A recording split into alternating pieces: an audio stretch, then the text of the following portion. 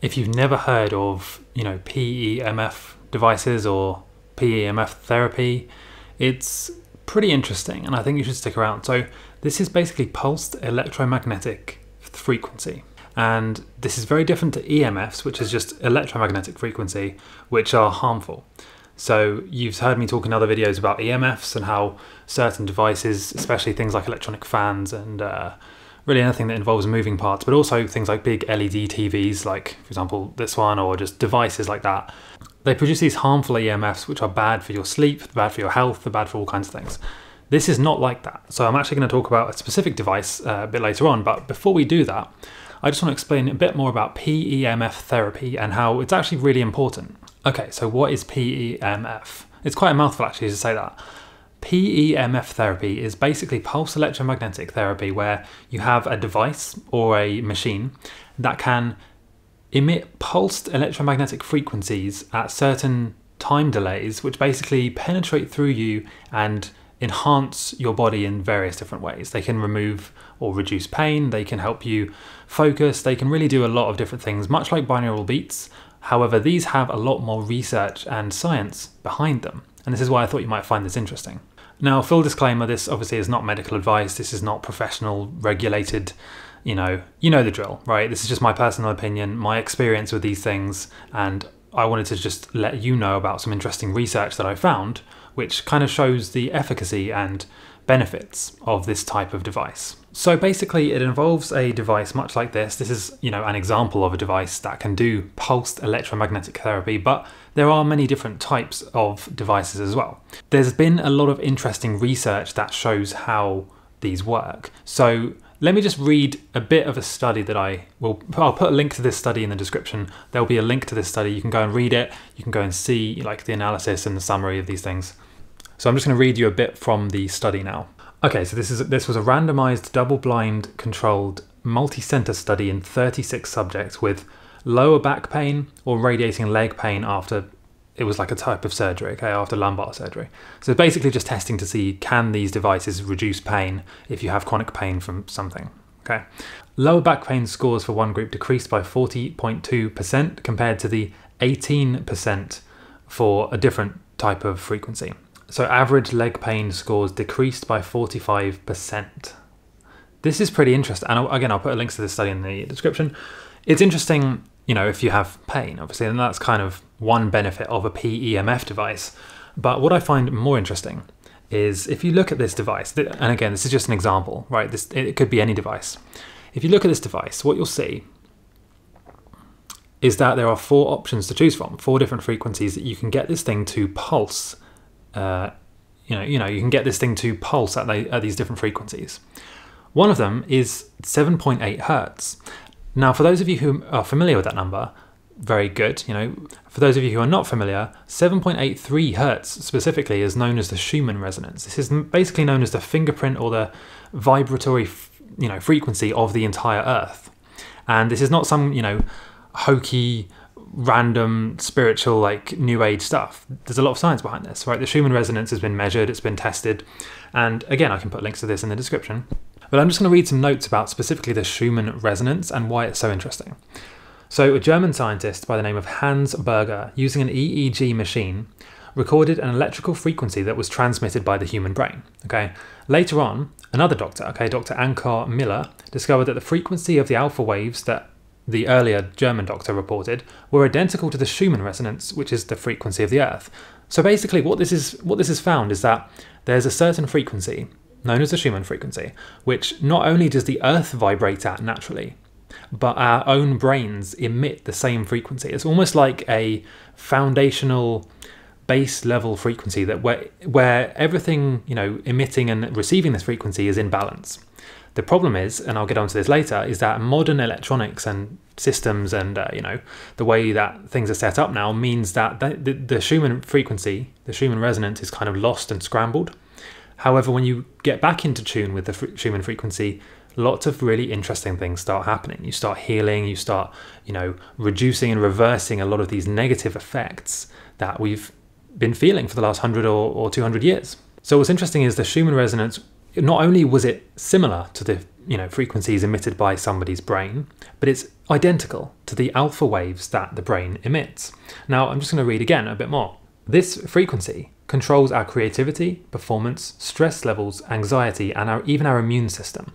When people are exposed to the Earth's natural frequency of 7.83 Hz, the Schumann frequency, they experience these benefits and enhanced learning, enhanced memory, body rejuvenation, balance, improved stress tolerance, even anti-jet lag. Okay.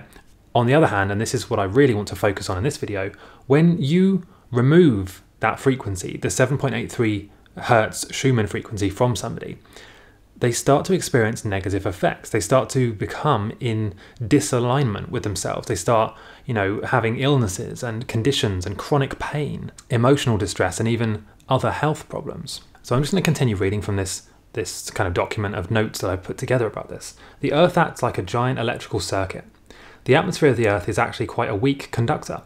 So if there was no source of electric charge for the atmosphere, its energy would dissipate in about roughly 10 or 20 minutes, but it doesn't do that. Why does it not do that? The ionosphere, so the area of the Earth's atmosphere that stretches between, and there are different measurements for this, okay, roughly between 30 and 600 miles above the surface, and along with the upper atmosphere forms kind of a boundary. And this has been spoken about before, right? The idea of there being a boundary between Earth and space. So what happens is, due to solar energy or solar radiation, particles get kind of trapped in between the Earth's surface and the upper atmosphere. They get trapped in this layer, okay? And it creates what's known as positively charged ions. Okay, they get charged up, these particles that get trapped between the upper atmosphere or the ionosphere and the lower crust, the surface of the Earth, basically. These particles that get trapped there, they build up a positive ion charge. And this is very important later on. So in between the ionosphere and the surface, what actually happens is it traps these particles and this energy. So between the Earth's surface and the ionosphere is a cavity containing the electrical charge of 500,000 coulombs. It's a lot of energy, okay?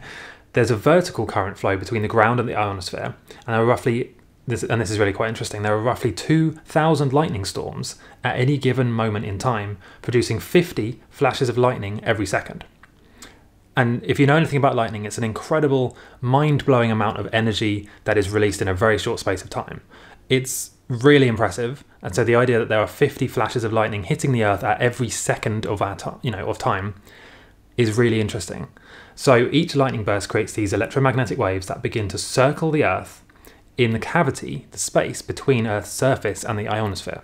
So what actually happens is that the lightning that strikes the Earth literally balances out the other frequencies that are resonating, meaning that Earth is held constantly in a perpetual frequency of this Schumann resonance, the 7.83 Hertz. However, what happens is when we moved into these busy cities, we developed this civilization and we, took ourselves away from nature so much, is that we started introducing other frequencies, much higher frequencies than the 7.83 Hertz that we're designed to be living in.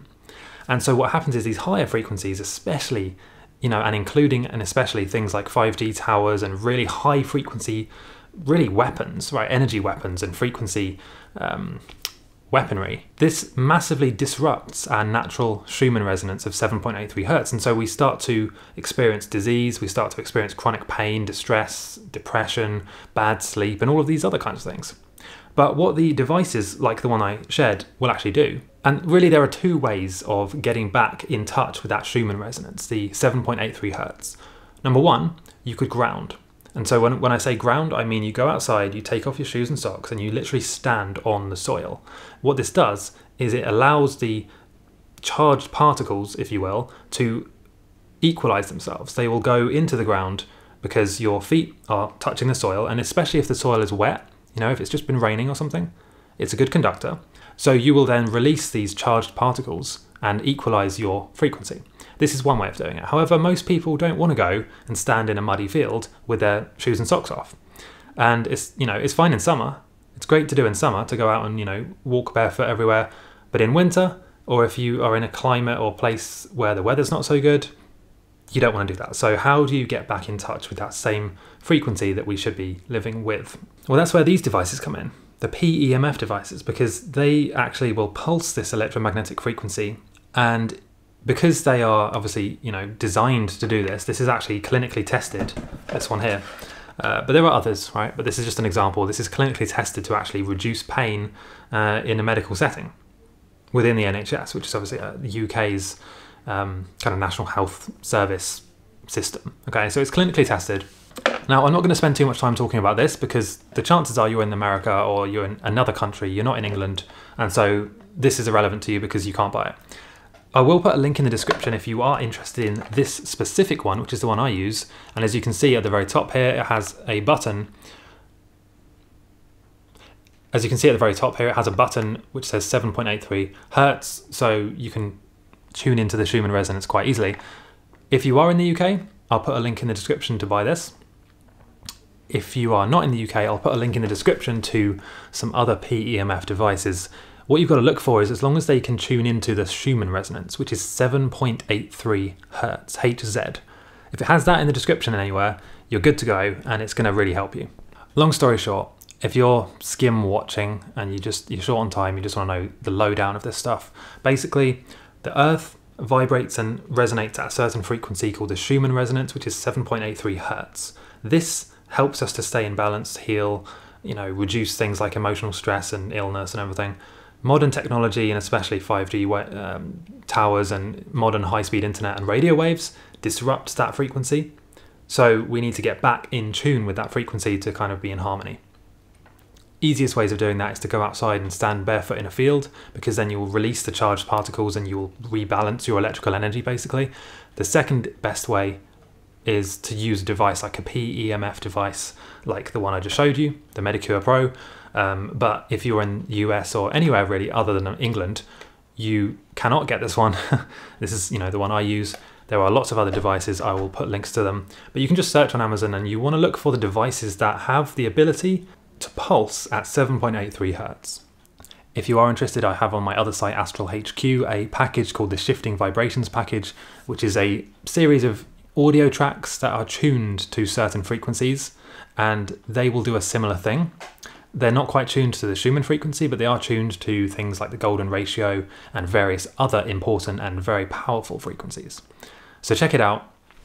And I thought this would be interesting, especially for those of you who are maybe skeptical about things like this. The idea that frequencies can affect our mind and body is well documented. And it's so well documented that things like this are clinically tested and used in a medical setting. So I'm curious what you think about this. Leave a comment down below and I'll see you next time.